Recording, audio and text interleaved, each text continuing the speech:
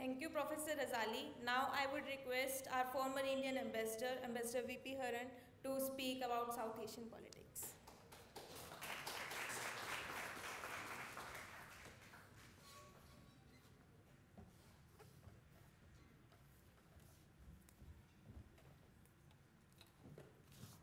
Professor Sriram Chaulia, Ambassador Castellanos, Dean of the Diplomatic Corps, Ambassadors Bhaskar Balakrishnan and Mohan Kumar, Mr. Abdul Haq Azad from the Afghan Embassy, Dr. Pankaj Jha, and other distinguished guests, students and guests of the OP Jindal Global University. A very good morning to all of you. Now, I want to reassure the Dean of the Diplomatic Corps on something which is said about people from in India not recognizing his country. Let me share with you one simple anecdote, just as you started with an anecdote. And I was ambassador in Bhutan, and our Prime Minister had visited, and a few days later, a meeting of a group of ambassadors was called in Delhi, and I had come for that. And I went to a reputed hotel, as reputed as the hotel in which you checked in when you came here. And I told them that I come from Thimphu. The receptionist, I told her that I come from Thimphu because there was a booking there. Thimphu, is it in Mizoram? And then I said, no, it's not in Mizoram. It's the capital of Bhutan. And again, she didn't have a clue as to where is Bhutan, despite our Prime Minister having visited just 10 days before that to Bhutan. And she thought it's a state in the northeast. And I had to, before she asked me whether I'm a Tehsildar or district collector, I relieved her of her agony and told her Bhutan is an independent country and I come from there, I have a booking, please go ahead and allot me the room. So I don't think you should take offense if they don't know about Bhutan. I'm not surprised that they didn't know about Dominican Republic. The purpose, my approach would be, of course, in a little more, to the core of the subject, to give you a flavor of regional diplomacy and also to give you a flavor of what problems that are being dealt with on a day-to-day basis by Indian diplomats and Indian Foreign Office. So I hope I succeed in that. Over the last 60 years, regional trading arrangements have proved to be effective catalysts for accelerating economic integration and growth of some regions, with its attendant benefits like increased employment opportunities for people of the region, reduction in poverty levels, improvement in the welfare of people, etc. Such cooperation leads to creation of regional value chains and usually expands the markets available for the country's products. Involvement in these arrangements also help in making the products competitive. At the inaugural session of the Kathmandu summit in 2014, that is November 2014, PM Modi said, and I quote, "Because in the life of an individual or a nation, a good neighborhood is a universal aspiration.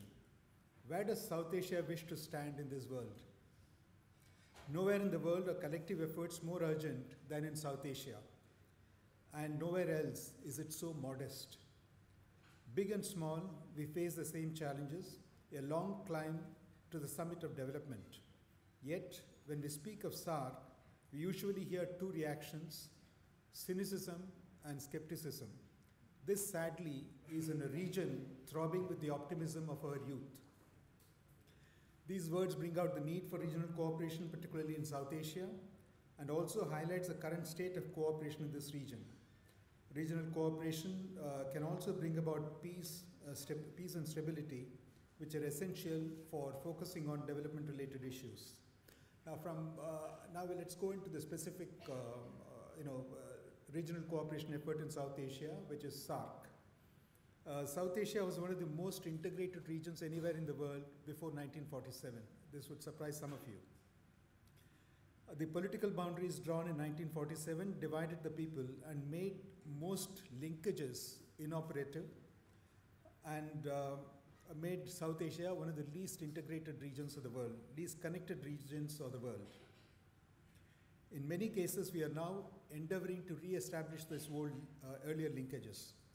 Such efforts were at bilateral levels till 1985 when SAARC was formed at a meeting in Dhaka. The objective of SARC, as stated in the preamble to the SARC Charter, is to promote peace, stability, amity, and progress in the region. SARC was tasked to promote welfare of the people of the region, improve the quality of their life, and promote and strengthen collective self-reliance among members. All eminently laudable objectives. Members are battling similar problems of widespread poverty, unemployment, inequality, underdevelopment, social and political tensions, etc.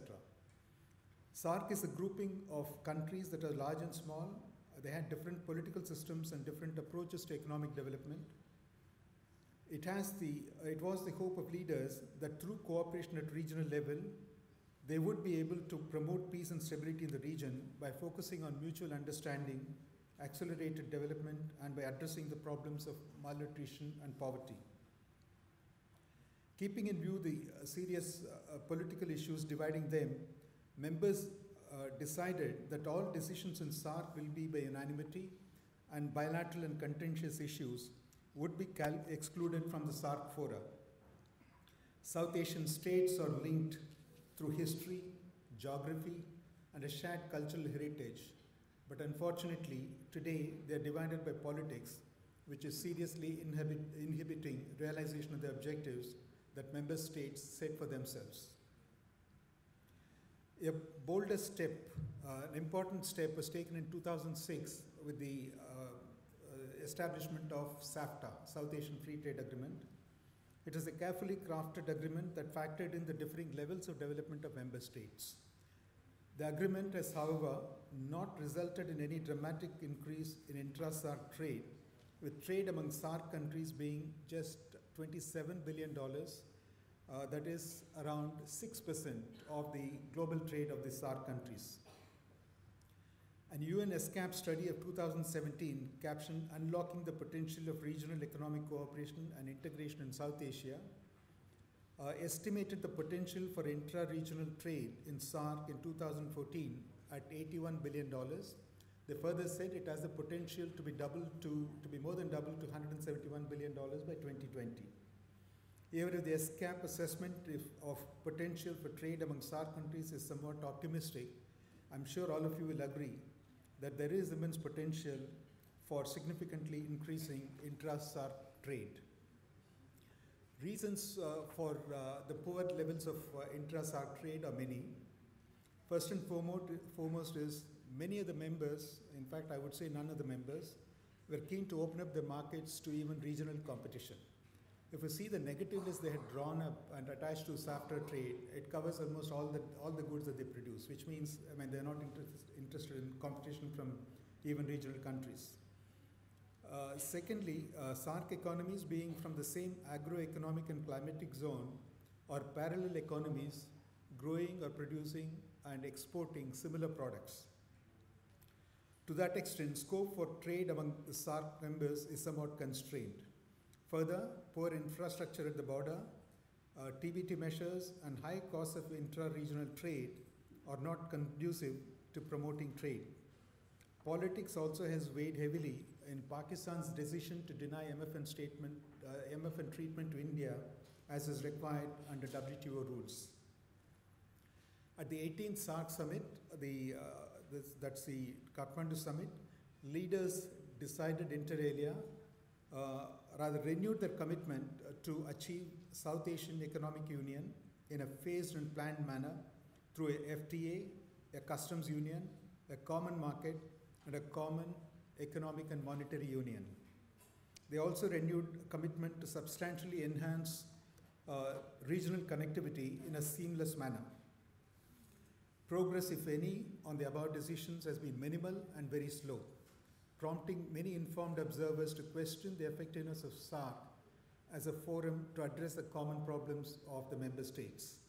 The 19th SARC summit was to be held in Islamabad in 2016, but is yet to be held due to Pakistan's continuing support and direct involvement in cross-border terrorist activities. Meetings do take place at lower levels, but a summit level meeting has its own advantages because it can give momentum and direction to the activities of SARC. This is not to suggest that SAARC has been a complete disaster. There have been quite a few success stories. Some of them are, of course, some of these institutions have not measured up to the full potential, but will hopefully do so in the coming years. One is the SATIS, or South Asian Agreement in Services. Second is the SAARC Framework Convention on Energy Cooperation. Third is the SAARC Motor Vehicles Agreement and Railways Agreement. This was finalized but could not be signed at Kathmandu because of objection at the last minute from Pakistan. We also have some successful institutions like SAARC Development Fund, SAARC South Asia University, SAARC Regional Standards Organization, and SAARC Arbitration Council. These are all functioning institutions. Given its size, population, market, GDP, and location at the center of SAARC, India has a critical role in the success of SAARC and regional development. Conscious of this, we have taken several initiatives beyond the agreed joint programs of SAARC. Its focus has been, the focus of these efforts have been trade, connectivity, trade facilitation, and people-to-people contacts. However, India has to keep the sensitivities of the smaller neighbors in view and treat the path cautiously. At the Kathmandu summit, PM noted that less than 6% of region's global trade takes place between SAARC members. Of this, less than 10% only is under SAFTA. Less than 1% of investments by Indian companies is in the SAARC region. He observed, and I quote, "As SAARC, we have failed to move with the speed that our people expect and want." Some argue that it is because of the region's development gap, but that should actually spur us to do more, unquote. He asked if members are stuck behind the walls of differences and hesitant to move out of the shadows of the past. This, he said, won't resolve the differences, but would only deprive us of the opportunities. While clearly identifying what ails SAARC, PM indicated India's readiness to address many of the problems, but this requires the cooperation of other members. It is often said that India, being the largest country in the region, should go the extra mile and offer unilateral concessions to neighbors. What this fails to recognize is that we are already doing so on many fronts for many decades. Trade and economic arrangements we have with Nepal and Bhutan right from independence days are the most liberal anywhere in the world. The FTA we have with Sri Lanka, signed in December 1998, provided for a much longer phase-in period for Sri Lanka. We have given duty-free access to 99.7% of the products of the five LDCs in the SAARC region. Large number of people from the neighboring countries come here seeking jobs in India, and we have not taken any action against those who have come here through irregular means. We also provide essentials to countries like Bhutan and Maldives, even when there is a blanket ban on export of these items because of shortages in India. We have extended MFN status to Pakistan, but Pakistan is yet to reciprocate. The question arises, why has cooperation under SAARC framework not taken off in South Asia? An important reason for lack of progress in SAARC is the political tension between India and Pakistan, because of which Pakistan is standing in the way of greater economic cooperation, even in such areas of cooperation where Pakistan itself would benefit. The unanimity rule for decision making, while intended to reassure India's smaller neighbors, also comes in the way of faster decision making. Pakistan has made full use of this. Greater economic integration and intra-regional trade would be facilitated if there is cross-border investment and value chains. This would require the FTA to cover services apart from goods. Our neighbors have much to gain from India's growth, and many in those countries acknowledge this. There is, however, continuing reluctance on the part of our partners to move in this direction due to trust deficit due in some measure to India's size, which Professor Chal also pointed out, and dominance of the region. Poor border infrastructure, trade facilitation, and high cost of intra-regional trade have also acted as dampeners. Neighbors have a tendency to play the China card which they see as an insurance against domination of the region by India. SAARC needs to step up efforts on trade and investment flows, trade facilitation, border infrastructure, transportation, which will deliver meaningful economic results to the people and thus win their support over. Meaningful cooperation in less contentious areas such as disaster management, environmental issues, pollution, etc. would also help in winning our people's support. The quest for an economically integrated South Asia has remained largely elusive and the momentum is flagging. Views on progress of regional cooperation efforts in South Asia vary from broad optimism, which is based on some important decisions, to cynicism and pessimism as pointed out by our Prime Minister, arising from the slow and tardy progress in taking and implementing decisions. We need to be realistic in our ambitions, keeping in view the political environment.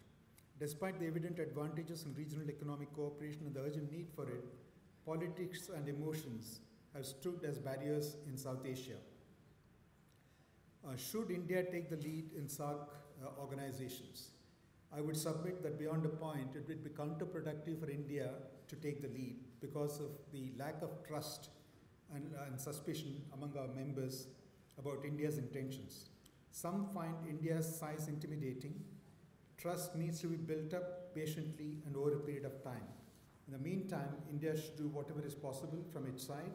I'm not suggesting abandoning of our responsibility and leaving the pace of progress to be determined by Pakistan's whims. Other available options could be explored. Now I'll move on to the next section of my presentation, which is on regional diplomacy and the problems we are faced with on a daily basis. I mentioned about the problems created by 1947, and unfortunately, I must acknowledge that we have added to the discomfort of our smaller neighbors by our words and actions, which was done often unwittingly. Reactions of neighbors are often disproportionate, and we are generally the favorite whipping boy in the neighborhood. Neighborhood diplomacy, in my view, is the most challenging. First, the issue of border demarcation. Just to give a brief update on that. We have no major border problem with either Bhutan or Nepal. The borders are mostly settled excepting for the tri-junction. Of course, in the case of Nepal, there are two small stretches where demarcation is yet to be completed. Pakistan, you know the problem there. Sri Lanka, the maritime boundary was settled in 1974.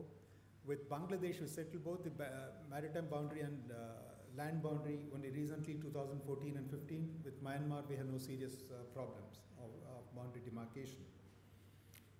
Neighbors are highly sensitive. This is something which we cannot afford to forget. And they read meanings into our statements even when none is intended. This makes it imperative for us to be careful in what we say. On certain issues, we need to make a distinction between the state and the people and should refrain from action that could hurt the people. Then we have the border-related issues. I'm referring to problems of human trafficking, smuggling, movement of fake Indian currency, etc. Apart from that, there is the issue of illegal immigration, about which I think all of you must be reading in the newspapers these days. An important way of strengthening relations with neighbors is to create interdependent relations. Talk of economic integration makes our neighbors suspicious. The more acceptable political terminology for them is economic interdependence. We should be focusing on projects that promote interlinkages like hydropower projects and connectivity projects. Need to encourage cross-border investments in the neighborhood. There is need to encourage cross-border investments in the neighborhood by Indian companies. Free trade agreements also promote interdependence by encouraging manufacturing value chains across the region. People of this region have a lot in common, culture, language, religion, etc. India has a natural advantage in this region. We need to develop strategies to make use of this advantage. We have lost ground to China in the last decade or so in this region. Chinese investments in the neighboring countries are aimed at either gaining strategic advantage vis-a-vis India or in gaining a strategic foothold in the Indian Ocean region. They've invested in almost all the countries in the neighborhood excepting Bhutan. Our pockets are not deep enough to compete with the Chinese, but we should focus on areas of critical interest to us and also work through our neighbors to keep the Chinese out of strategically important areas and projects. We have succeeded in doing it on quite a few fronts. There is now a growing awareness of the objectives and effects of Chinese investments, which could be made use of by us quietly. Some positive developments have taken place in the recent past. In Sri Lanka and in Maldives, China had become an election issue. As you know, generally foreign policy is never debated during elections, but this was an exception. And this led to pro-China incumbents losing in the elections. Now I'll move on to country-specific issues that we are dealing with. Of course, we have a distinguished representative from the Afghan embassy who will deal with Afghanistan. But let me tell you in very brief, security situation in Afghanistan is deteriorating, which is of concern to us. For the simple reason that we are hearing about ISIS establishing a base in Afghanistan. I don't know how far it is true. There is also a resurgence of Taliban, which cannot be denied. The number of countries dealing directly with Taliban have increased. Of course, apart from Russia and Iran recently, US also has established contact with Taliban. In the light of this, and also in the light of the recognition of Taliban as a political force even by the Afghan president, I think we need to reassess our policy on Taliban. On to Bangladesh. We have been having a dream run in our relations with Bangladesh in the last 10 years. Land and maritime boundaries have been settled. We have been able to gain access through Pakistan, through Bangladesh. There is transit through Bangladesh to our northeast. We have the rail link, we have road link, we have inland waterways link also. Of course, this issue of migration is there, but you would have noted that the reaction of Bangladesh on this issue, on what's happening in Assam, is rather muted. Then there is a question of sharing of river waters. On this, of course, we are at fault. We signed an agreement to share the river waters, but we have not been able to implement it because West Bengal government is objecting. An important development with Bangladesh is power trade. We are supplying something like 700 plus megawatts of power to Bangladesh, which is likely to go beyond 1,000 with the inauguration of a new interconnection facility for an additional 500 megawatts quite recently. And what is important to note here is this has been welcomed by the industries in Bangladesh. Even industrialists who are supportive of BNP welcome this and would not object to this continued trade because they stand to benefit from this because they don't have to generate diesel power, which is more expensive and polluting. On to Bhutan, we have a new government there. Third elections are completed successfully. We have no major problems with Bhutan. There are two issues there. One is the hydropower projects. Some of them have got delayed. There is cost escalation. There is also a concern in Bhutan about hydropower debt, which is mounting. Which is true because 78% of their external debt is hydropower debt. We need to sit across the table with the new government and explain to them that hydropower debt is not harmful to the economy because the payment starts only after the projects start paying dividends. And that it's a self-liquidating debt. And the other problem is the new generation coming up in Bhutan because their goodwill towards India will not be at the same level as that of the elder generation. Because the elder generation had seen the benefits of cooperating with India, has seen what India has done for them in the last 50 years, which is not the case with the younger generation. On to Nepal, the major concern is the growing influence of China in Nepal and also Chinese activities in Nepal.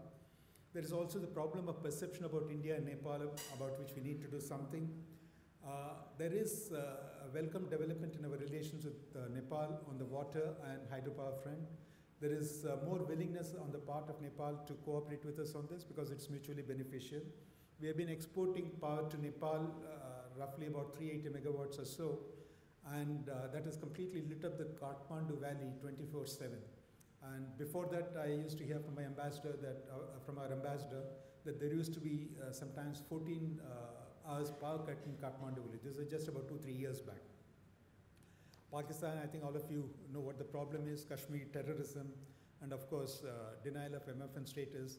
But what is more important is their unwillingness to give transit for Afghan exports to India. On to Maldives, of course, new elections have, unseated the outgoing president, and the new president, Ibn Soli, I think will be a lot more objective in, assessing Maldives' interest. Some of the projects that China is executing there are of concern to us, and I'm sure we'll be sharing this concern with the incoming president. The projects which the Chinese are executing here and in Sri Lanka, that is namely the Hambantota port and Matale airport, now these are basically aimed at gaining a strategic advantage in a foothold in the Indian Ocean region, and it's also not too far from the shipping, one of the most important shipping lanes in the world. Sri Lanka, we are concerned about the recent developments on the domestic situation. Well, not directly concerned, but we had to be concerned when they started blaming India for, or accusing India, I should say, of plotting to overthrow some of the top officials there, top leaders there. Of course, the Sri Lankan leadership did not believe it, and they immediately spoke to us. And hopefully things are behind the thing. But as I told you, India is a favorite whipping boy. In case anything goes wrong domestically, the first person they blame is India. Then we have this, we are also interested in the situation in Northeast, that Sri Lanka. Early stabilization will help us too, because otherwise we are constantly faced with the problem of Sri Lankan Tamils coming into Tamil Nadu. Myanmar, we have excellent security cooperation, but it has not delivered the desired level of results. Partly, there is some capacity constraint on the part of Myanmar. It's also a fact that Myanmar is used as a transit point for movement of weapons and men, that is Indian insurgents, from Myanmar's border with China, from where they go across to China, receive training and come back. But they are cooperating to the extent possible. We're also interested in the peace process in Myanmar, not because we are directly involved in it, but any peace, peace agreement, settlement reached with the insurgent groups in Myanmar will also be helpful to us, because these very same groups are operating within India also in the Northeast. Kaladan multimodal project has been delayed by decades. It's time that we get our act together and ensure that it is completed as quickly as possible, because that will give access for the products of our Northeast to Southeast Asia. Finally, China. I think most of you know about the problems with China, so we're not going to detail. China is both a principal adversary and I would say a strategic challenge. It offers many opportunities as well. We had the border issue about which I referred earlier. We also had this problem of trans-border rivers, where some unilateral action being taken by China is causing concern to us in Bangladesh.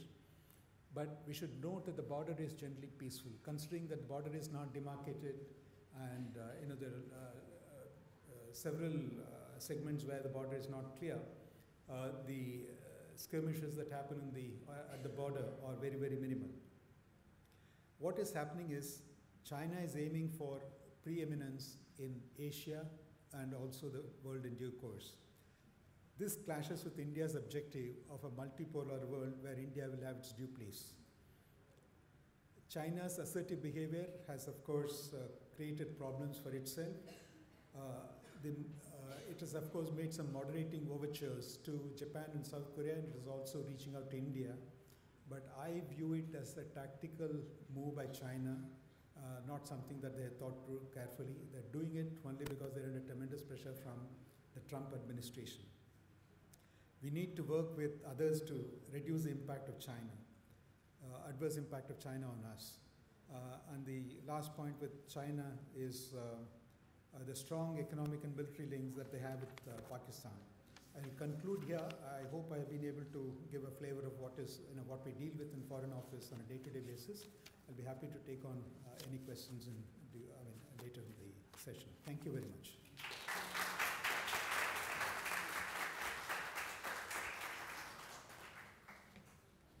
Thank you, Ambassador VP Haran.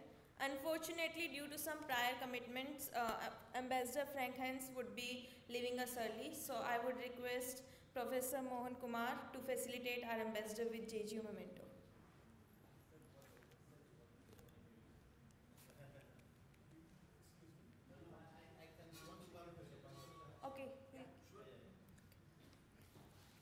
So now I request former Indian Ambassador Bhaskar Balakrishnan to speak.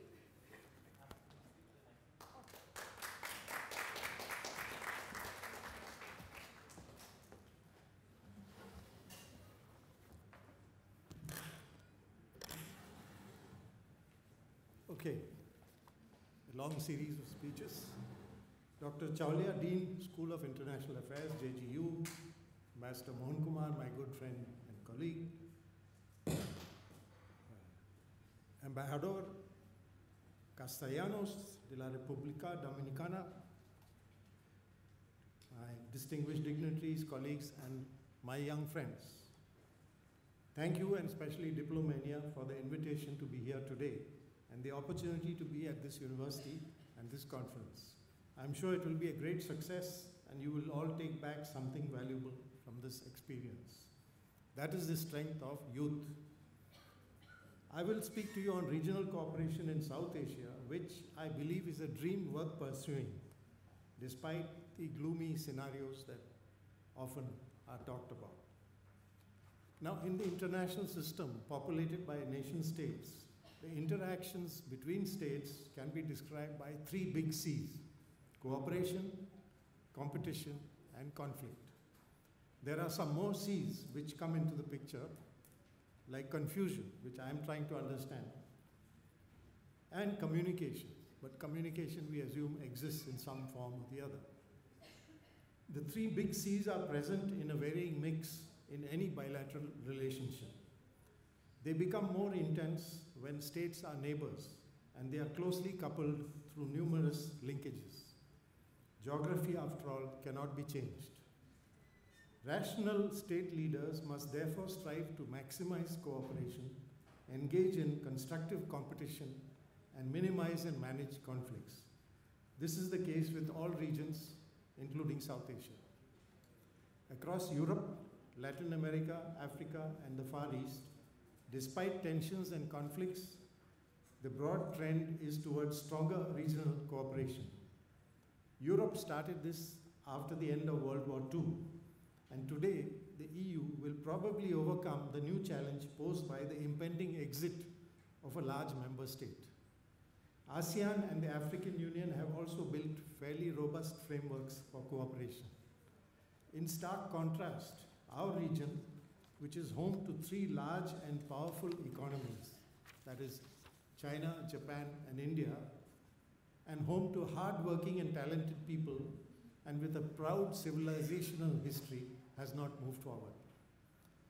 We are still prisoners of conflicts which veto progress in cooperation and healthy competition.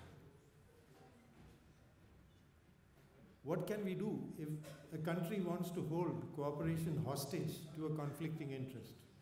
Well, then we have to move on with the other countries and hope that in the future enlightenment will prevail. It is also a great challenge to maintain cooperation in the face of deliberate and destructive use of terrorism by the official agencies of any state. Such a state cannot be taken seriously. It will pay the price for creating and sustaining a monster. But there are some rays of hope. In the modern era, the rise of democracy and articulation of people's desires has made the old nation state less powerful. Modern technology has vastly increased the voice of the people, and the leaders have to pay heed. Autocratic regimes can buy legitimacy by offering growth or promising good governance, but only for a limited time. Remember what Gandhi told the British. When the British said, we'll give you good governance, he said, but we want our governance. So governance of the people is what everybody wants. There is growing clamor among the people of our region for stronger and more meaningful regional cooperation across national boundaries. In the internet age, people can now communicate across national boundaries with ease. I will focus on the potential for building regional cooperation in some areas. My colleagues have mentioned quite a few other areas such as trade and gone into each country. The scope is vast, and the promise of win-win outcomes is there to be realized. Firstly, health. We must cooperate in monitoring and controlling outbreaks of diseases, old and new. Together we can do this much more effectively at a lower cost than separately. We can also extend advanced medical treatment across borders by direct movement of patients as well as through telemedicine linkages between hospitals. In primary and universal healthcare, we can benefit from the experience of countries such as Sri Lanka, Bhutan, Bangladesh, and Thailand, which have achieved good results. Nobody should be too proud to learn. Next, environment.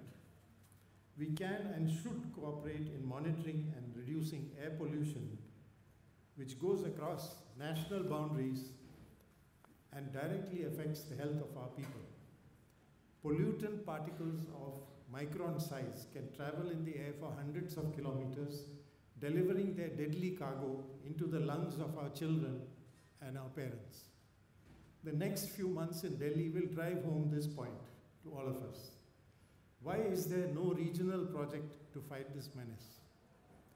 Water quality in rivers and ground sources has deteriorated.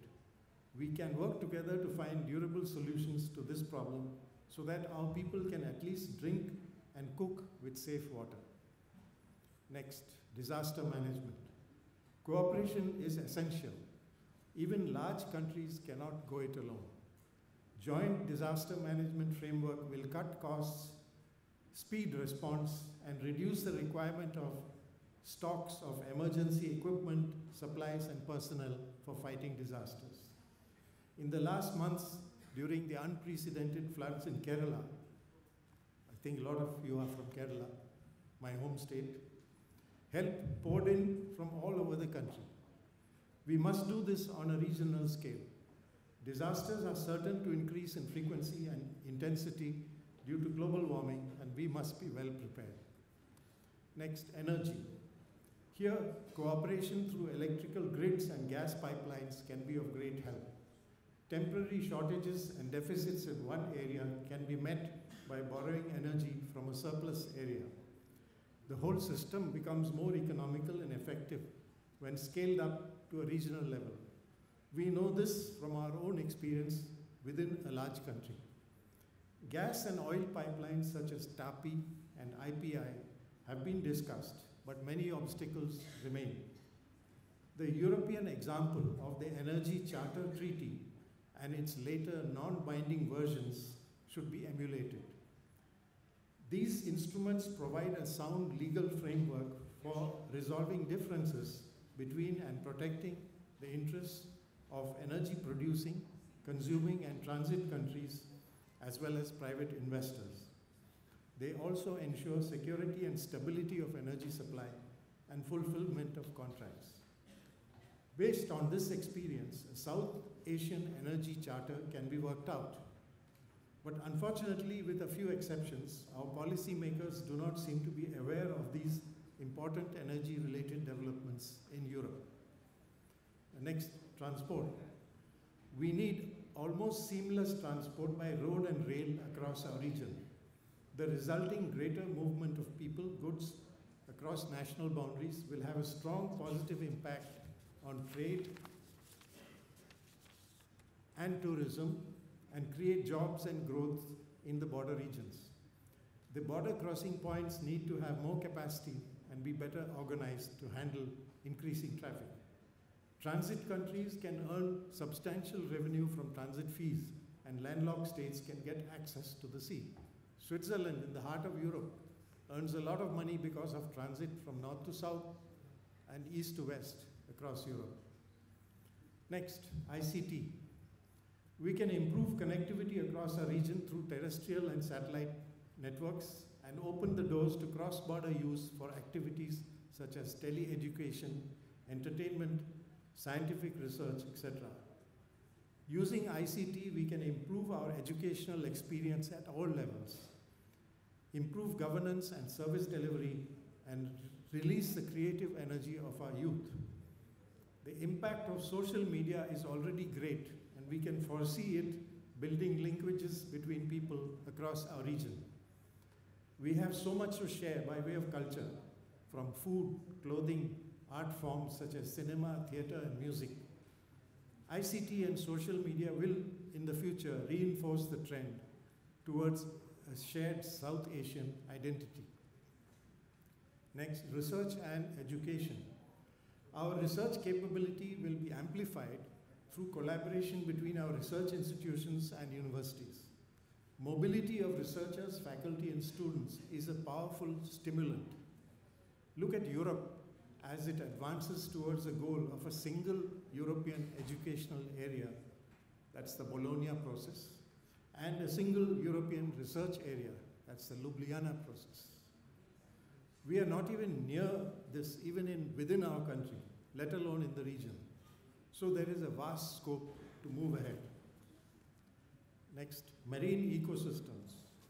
The Arabian Sea and the Bay of Bengal are two of the large marine ecosystems out of the 66 identified under the Global Environmental Facility, the GEF.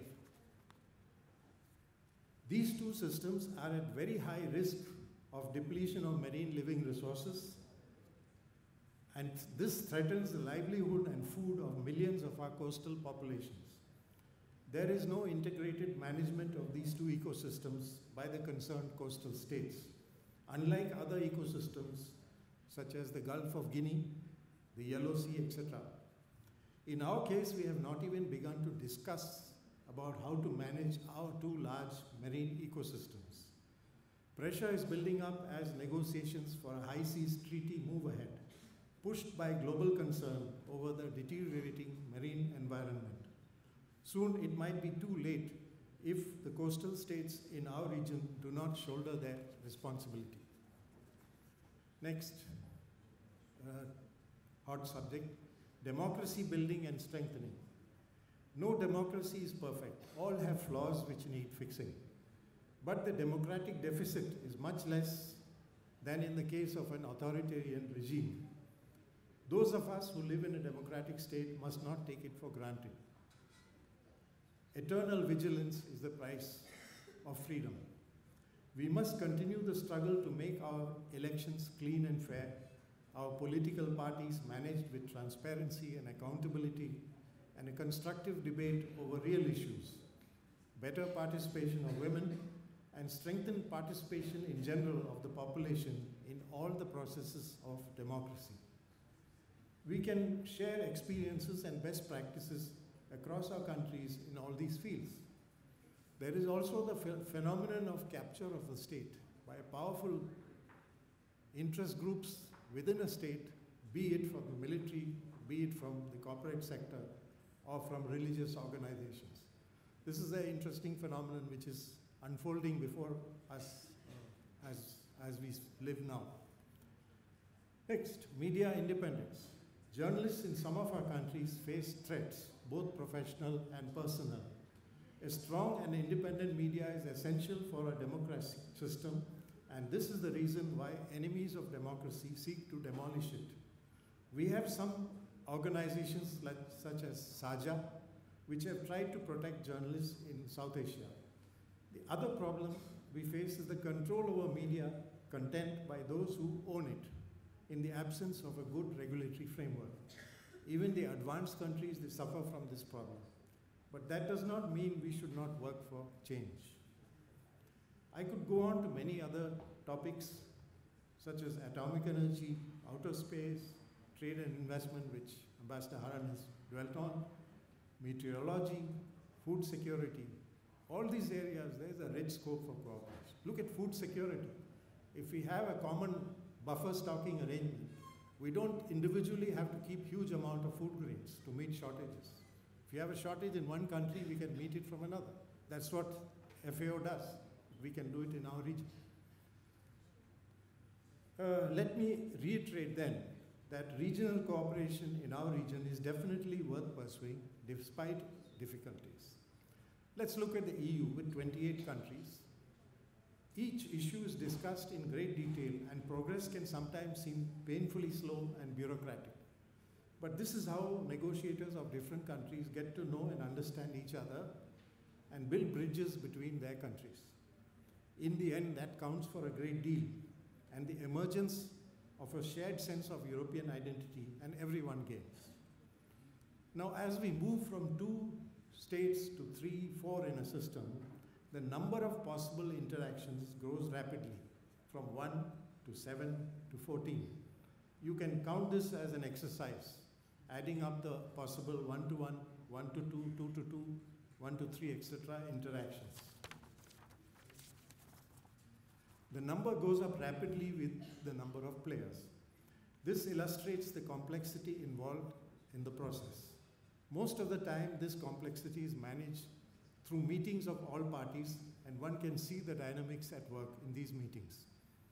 It is not necessarily true that a few players or one player can dominate the process and make it easy. The others tend to gang up to prevent this. To work, all the players must perceive significant benefits in moving on from the status quo. In the case of neighbors, there will also be the complications due to domestic political players and stakeholders on the boundaries between states. Also, there may be differences between perception and reality, and between negotiators and stakeholders. Now, in any regional cooperation framework, there are some countries who want to move faster, while others want to move more slowly. Some may not want to move at all, or even block or sabotage the process. These are the spoilers. So how do we deal with this? Germany and France, together with Spain and Italy, in the EU have come up with a sensible idea. It has been called multi-speed Europe, or variable geometry Europe, to use an analogy with the variable geometry aircraft that can fly at different speeds. Those countries which want to work together and reach an agreement can do so, while others can stay out if they choose. But everyone cannot be held prisoner of one dissenter.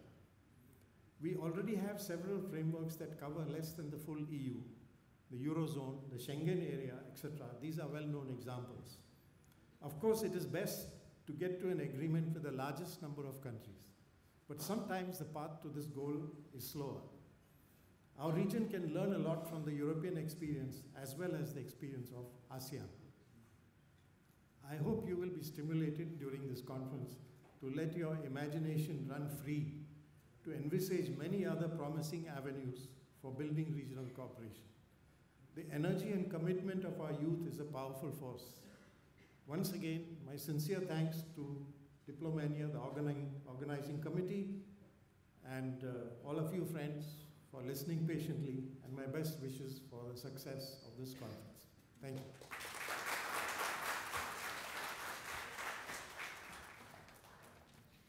Thank you, Ambassador Bhaskar Balakrishnan. Now I would request Mr. Abdul Haq Azad, Third Secretary from Afghanistan Embassy, to come and speak.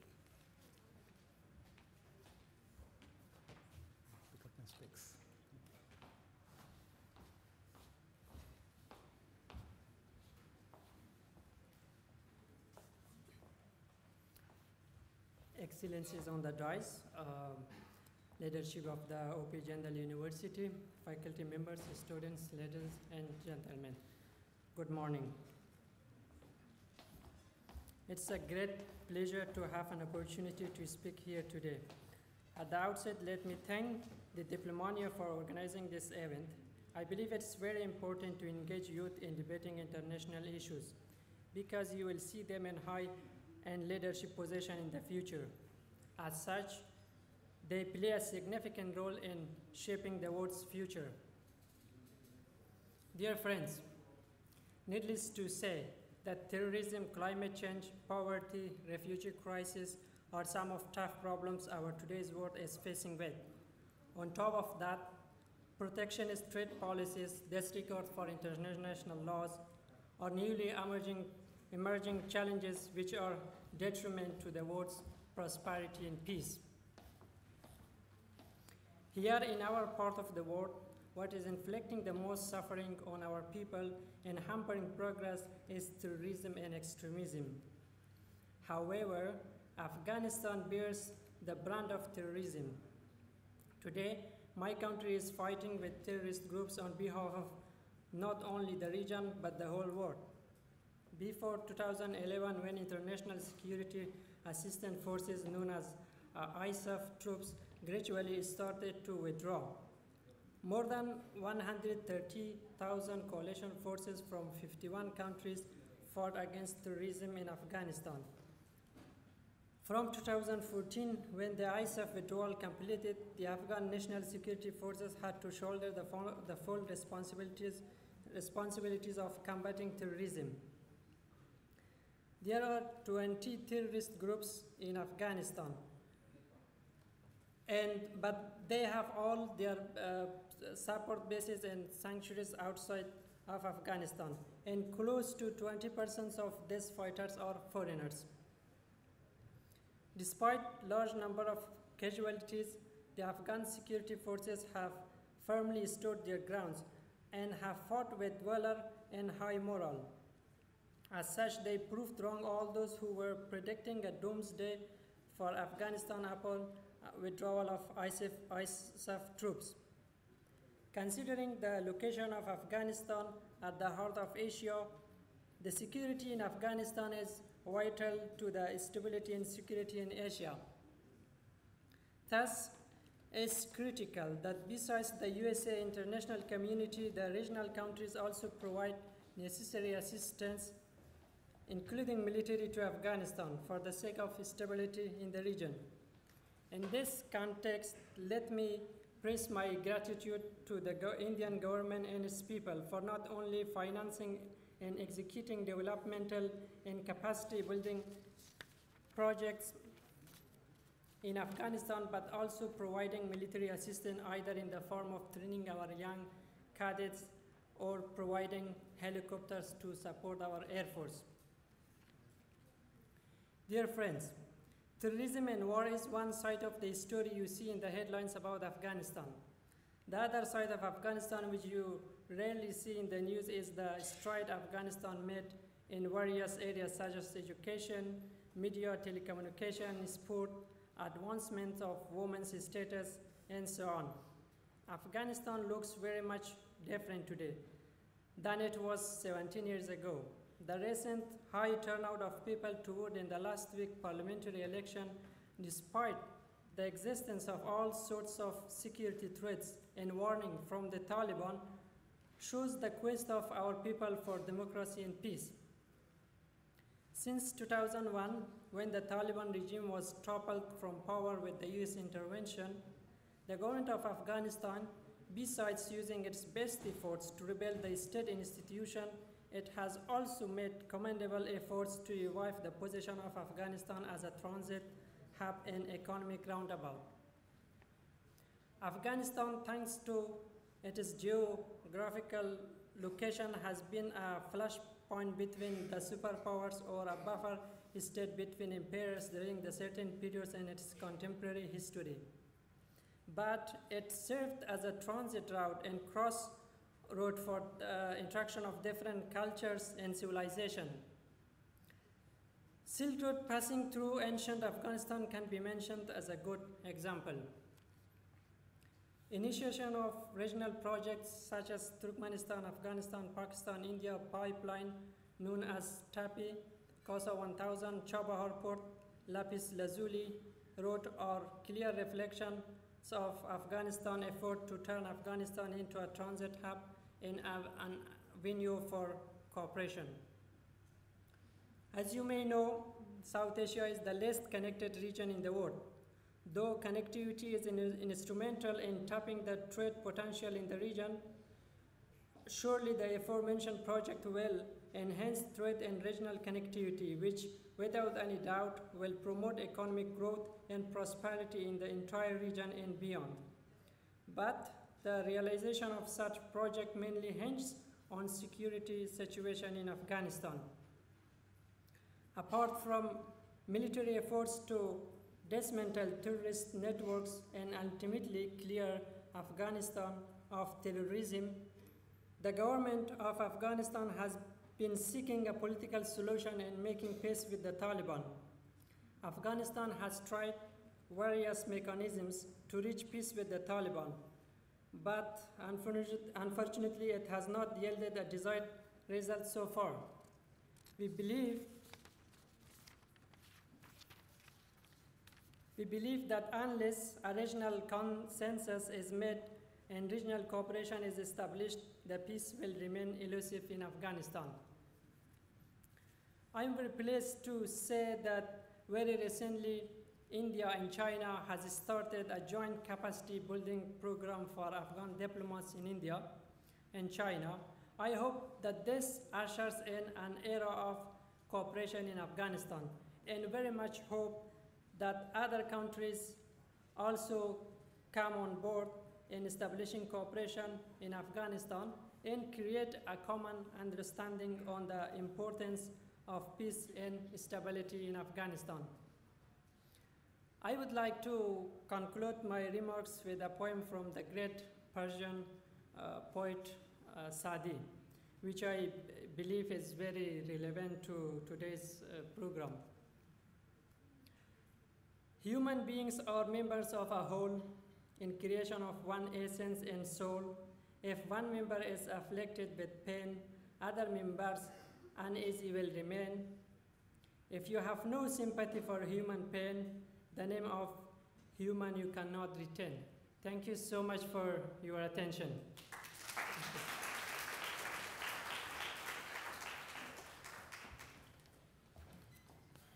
Thank you, Mr. Abdul Haq Azad. That clearly shows that the new generation of diplomats in Afghanistan do see positive developments in Afghanistan with regard to technology and also regional cooperation. As the mandate is there that we will take few questions from the floor, I would ask the students to kindly raise questions to the panel which is here and have made very pertinent points. Raise your hands, please, whosoever wants. Yeah, okay. The delegation from Nepal, yeah. Thank you, sir. I'm Sudiraj Mire from a law student from Nepal. One another C has come up in discussion, that is China's influence, and suggestion has come up to reduce the influence of China in South Asia. My concern is the deepening relation that South Asian countries are having with each other is one of the prime concern of South Asia now. And in this situation, it is obvious that China will have its influence in those countries because it is evident that it has come up with support when those countries are in need. So in these circumstances, how India and other South Asian countries should aim to improve the relation with each other and also increase cooperation with China instead of competition with China. Thank you. Can we have the second question? Whosoever wants. Yeah, Medha. It is very similar to this question. Should India and China pursue India and China personal strategy? Instead of competing with one another, they should cooperate and go ahead in this direction. Is the question specifically directed to some panel? Ambassador VP. Okay, we have. Can we have the last question from the floor?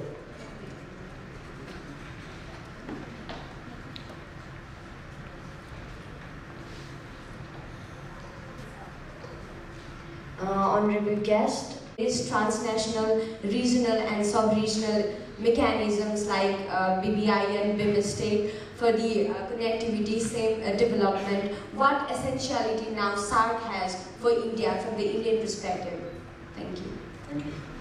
Because of competing interests, competing strategic interests, and also, of course, I mean, we need to recognize that China has deep pockets. We cannot match them. So we have our own constraints, but as far as cooperating with China in India is concerned, I think in South Asia is concerned, I think it's going to be difficult. But there is a ray of hope in the sense that they are cooperating, or they have decided to cooperate in Afghanistan, because there is no direct conflict of interest as far as Afghanistan is concerned. And one of the examples is what the distinguished representative from Afghan embassy said. There is training of diplomats, Afghan diplomats in both India and China. I mean, that's already happening. Second is about your question about what relevance BBN and all have.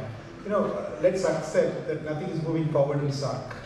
Okay, I mean, it's a fact. I mean, we have to contend with. Now, we have this alternate forum called BBI. Unfortunately, even that has not progressed much. But, generally the tendency is to blame India-Pak relations for lack of progress in SARC. If that is so, can you explain to me why BBI has not progressed? We cannot blame Bhutan for not ratifying ME. Okay, and they openly said, yes, we are not joining it now, we may join later, but the remaining 3 can go ahead. After that, what happened? We had a trial run from Dhaka to Delhi, that movement of goods without any check at the border, etc. That went off very smoothly. Several media reports about 2 years back about that, but nothing has happened beyond that. Yes, BBN is a big advantage because its focus is limited. I mean, right now they are dealing with trade facilitation measures, then water and hydropower. All these areas, these are carefully chosen ideas where all the countries of the sub-region can benefit. Okay, and there is a possibility of cooperation in hydropower sector. Now, India had come up with this rules regarding cross-border trade in electricity. This was published for comments. This paper was published for comments from Ministry of Power in December 2016. Some comments are coming from neighbors. So it's aimed at promoting trade between among the BBN countries. So we're looking at it and possibly we'll come up with a revised set of guidelines which should facilitate cross-border trade. Because no country has a veto power here, there is a better chance of something moving forward in the BBN format.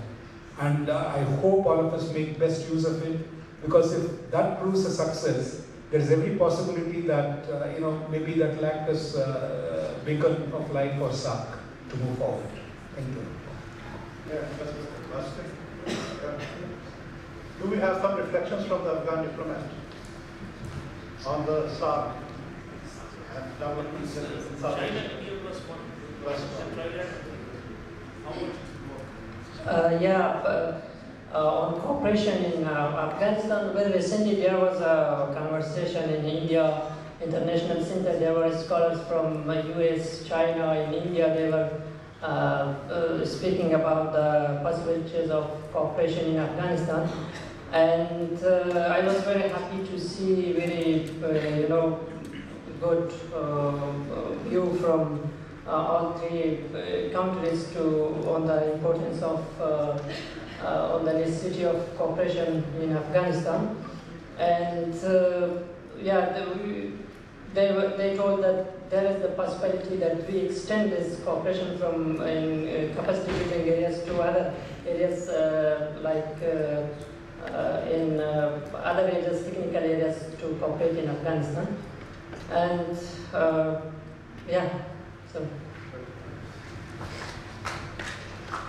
This before. In WTO, we did a study, and it was an indictment of the South Asian region. The least integrated region economically now is South Asia, even in comparison to Sub-Saharan Africa. Not to be condescending. So that should actually be a point of departure. The only criticism I would make against my own country, and I now feel happy doing it because I'm not part of the government and I'm an academic, so I can afford to make this. I think we could have been a little bit more generous, economically speaking, to our neighbors. And that is a criticism I will accept. But everything else, I think our neighbors also need to look deep inside. You can't blame India or Indo-Pak relations for everything. This is a mass of humanity in South Asia, and we are lagging behind on every conceivable human development index. It's a matter of collective shame, frankly. I mean, the recent UN report says there are only 2 regions where now extreme poverty exists. One is Sub-Saharan Africa, the other is South Asia. So I don't think the record has been very proud. So I always ask my students this question, and I think some students are present, so they will find it familiar. Why is it that in our South Asian DNA, we are incapable of putting politics aside and cooperating in trade? Look at China, Taiwan. I always say in my class that the Indo-Pak relationship is considerably better than the one between China and Taiwan. At least India is not pretending that Pakistan belongs to India. We don't say that. We only say Kashmir belongs to us. We don't say Pakistan belongs to us. China says Taiwan belongs to them. And look at the economic relationship between China and Taiwan. So I think I'm looking to your generation. Maybe you will take this forward because you have no baggage.